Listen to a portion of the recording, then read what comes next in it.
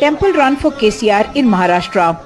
The Telangana Chief Minister travelled 833 kilometres by road over 2 days to visit the Pandharpur and Tulja Bhavani temples.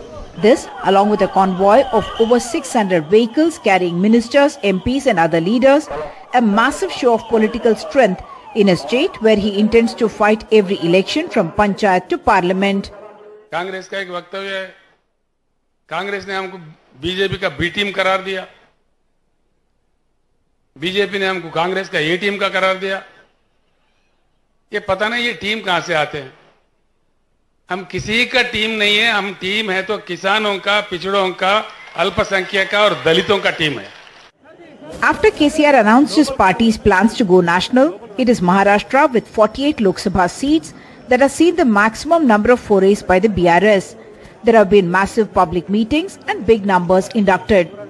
There is a visible big spend by KCR in Maharashtra with massive public meetings. Insiders also tell us that there are attractive monetary incentives to join the BRS, which includes offers of lakhs of rupees in cash and a fancy car for every significant joining. KCR's attack on the ruling party suggests it is the opposition vote that he will divide, prompting NCP leader Sharad Pawar and even Congress leaders to dub BRS as the B team of the BJP. At a meeting earlier this month in Nagpur, KCR, who has been sharply attacking Prime Minister Narendra Modi for the last couple of years, seemingly did a U-turn and called Modi his friend.